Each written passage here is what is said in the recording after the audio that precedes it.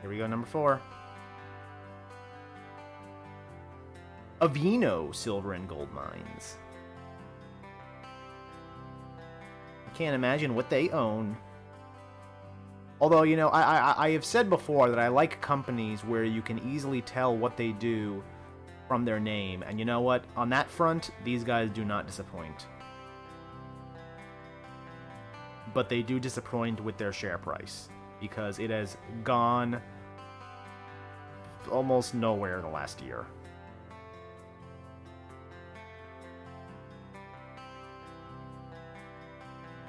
In fact, okay, so yeah, it dropped down to its COVID lows back in September of 2018. Very nice.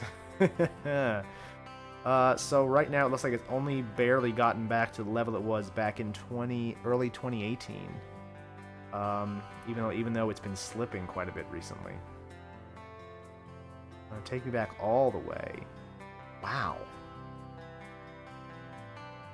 So debuted all the way back in 2005 looks like. And in this time, in this 16 years, it's topped out at a whopping $3.50. What? And that was shortly after IPOing. It's all been downhill since then. In fact, look at these ridiculous lows. This is even worse than the COVID lows. It's like, hey, look, guys, we're an awesome company. It's 2005. We're amazing. In 2008. Okay, yeah, you know what? I was about to make a quip about these guys just turning terrible in the turn of 2008, but everything turned terrible in 2008. So you know what? Never mind. Well, build back up. 2010 was a good year. Kind of up and down. Kind of, yeah. Like I said before, I'm a chart guy, and I it's not really a chart to be enthused about. Quarter 2 results. So yeah, 2020.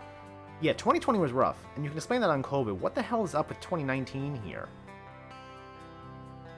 In fact, I wonder if the trouble that this 2019 revenue and earnings represent, well, not so much with the revenue, but the earnings at least, represents. And actually, come to think of it, that's kind of weird, because the revenue is basically in line with previous years, so why this sudden loss, huge loss this year? I kind of want to know what happened there, but I'm never going to know, because the articles don't go back that far.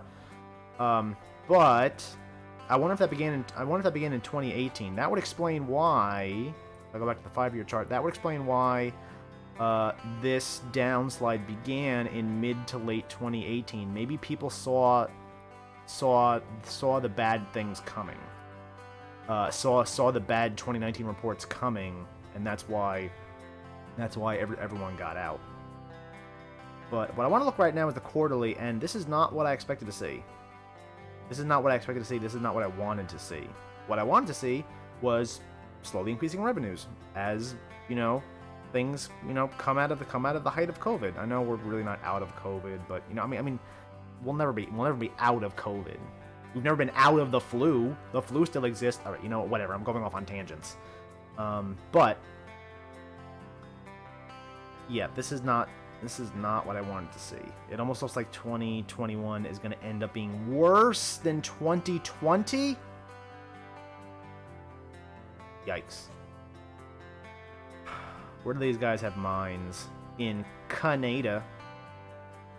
They operate silver mines, they operate gold mines, and they operate maple mines. Arguably the most important mine of them all. Yeah, I don't like this. This is gonna be a sell, I already know it. It's gonna be a sell, but let me take a look at one of these reports. Maybe it can explain why in quarter 2 it had 0 revenue. Wonderful. All right, let's see what this guy has to say. Who is this guy? I don't see a name. I don't see a name here, but let's see. During the second quarter, the company focused on the steps necessary for resumption of operations.